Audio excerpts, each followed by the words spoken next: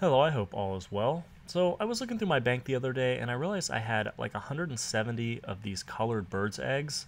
And despite having played this game since early 2005, I had no idea what these things did.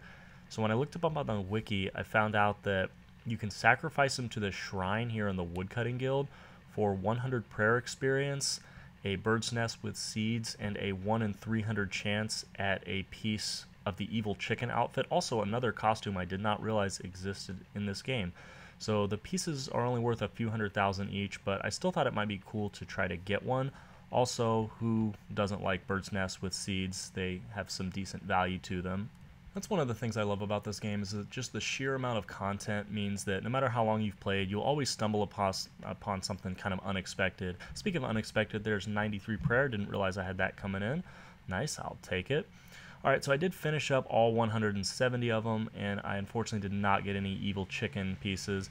It wouldn't exactly have been account changing, just a couple 100k, but it still would have been fun to get.